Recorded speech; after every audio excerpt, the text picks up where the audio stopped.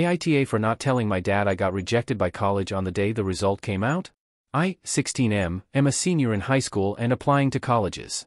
I applied to 8 colleges and got 3 rejections, 2 of which I thought I'd get in. The other 5 are much harder, and I already know it's pretty much certain I'll be rejected from 2 of them. My dad, my mom passed away, so he raised me, is really disappointed with my results. He's so disappointed that he went to school to talk to my counselor and called me lazy in front of him. And my friends are getting into good colleges, which makes my dad even more mad at me. I thought my stats were enough to get into college, ranked 3rd in class, 1580 SAT, took 4 AP exams and got 5s on all, captain of the sports team I play for, founded a volunteer project that raised $30,000, and other stuff. Since I know my dad is really mad at me, this week the result of another college I thought I'd get into came out, and I got rejected. I didn't tell my dad right away because I didn't have the courage. I didn't want to see him even sadder with me. I waited for the best time to tell him, but when I did, he didn't find out from someone else. He wasn't too happy that I took so long to tell him.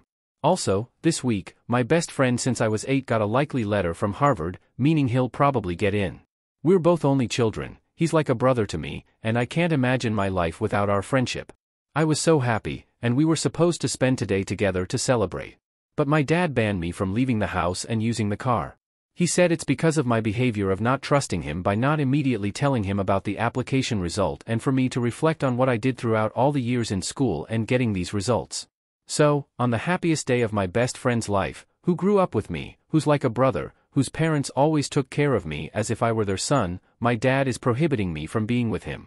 Was I such an a-hole for not telling him immediately? I think my dad overreacted. Edit, Dad is high achiever, he has a PhD from a top school and is very smart. My mom died was 3 years old, so my dad raised me alone. Update. First of all, I wanted to thank you all for the support I received from you.